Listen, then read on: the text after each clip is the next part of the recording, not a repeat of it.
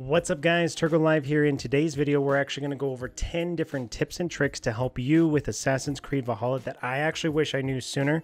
Some of these tips are actually included in some of my other videos, but I figured one video that had 10 tips and tricks would be better.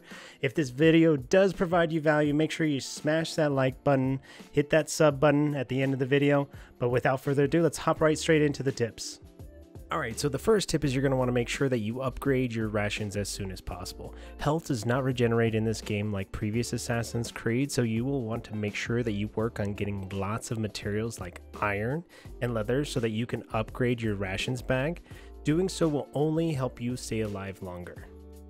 Second tip is coming down to combat with a bow. When you target an enemy with a bow, there will be a yellow orangish highlights across the body, namely the torso, arm, or legs depending on the enemy, but that makes it more susceptible to a stun attack, making certain fights a lot easier to handle. The next tip involves doing flyting every opportunity that you get. Flyting is Norse for embarrassing someone through verse and rhyme, and basically are rap battles, glorified rap battles. The main reason that you would want to do this is that they can help you unlock additional dialogue options during every main story quest, which can drastically change the outcome. You can usually find them in new towns, new settlements, but make sure you do them every chance that you do get. The fourth tip is how to make fire arrows. It took me a while to figure out how to make fire arrows, but I really found the best method of making them. First, pull out your torch from your action wheel by pushing down on your directional pad or G on your keyboard. Then throw it on the ground, and then pull out your bow and then walk straight over it with your bow, and it lights your arrows on fire. In order to get the whole set though, you need to walk your whole quiver over the fire, and then it'll light those on fire as well.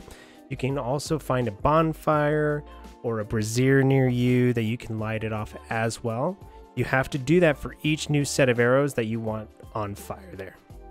The fifth tip really resonates with people that have played the previous Assassin's Creed games, and that is how the Raven works. Okay, your Raven in Valhalla does not mark individual enemies like it did in Odyssey or some of the previous ones, but you can manually mark a spot so it's easier to spot as Eivor, and it's a good use to be able to get an aerial view of what you're looking at. But again, it does not personally mark your enemies anymore like it did before. It just is a good scout, and you can mark your area that you're looking at. Next up is how to exit the Animus. You go to the inventory tab and you'll see in the lower right where there is an Animus button for controller players. It will be up on the directional pad. However, for PC players, I'm still not sure what the button is to press it, but that is where it's located, is in the lower right of the inventory tab in your menu.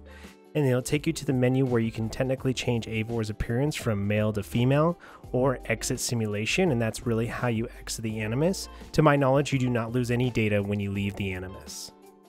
Alright, so tip number 7. Unlike in previous Assassin's Creed games, collectible items and points of interest are now shown on the map as 3 categories. First of all is wealth, which is ingots and abilities known on the map as books of knowledge and weapons. Number 2, mysteries, which is side world quests and puzzles or challenges. And 3, artifacts, cosmetics, and treasure maps. Wealth are yellow dots on your map, mysteries are like a bluish dot, and artifacts are a white dot.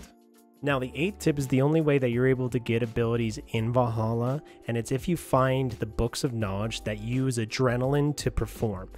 You will be able to find the books of knowledge around the world, and they are the wealth's yellow dots that you see on your map.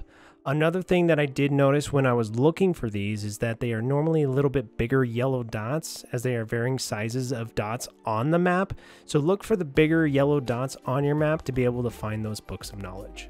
Now we're going to go over tip number 9, and this is how to use Odin's sight. Odin's sight is Valhalla's form of eagle vision that has been around for a long time, but Odin's sight can be used by pressing R3 on your controller or pressing and holding V on your keyboard for PC. This shows enemies, objectives, and also stuff like mysteries as well as wealths.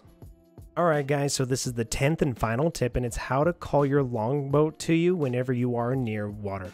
What you need to do is you need to hold down on your D-pad or G on your keyboard to bring up your action wheel and select your boat.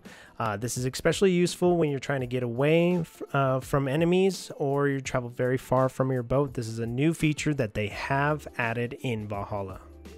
Again, thank you guys so much for checking out this video. I hope that this helps with your travels through Norway and England.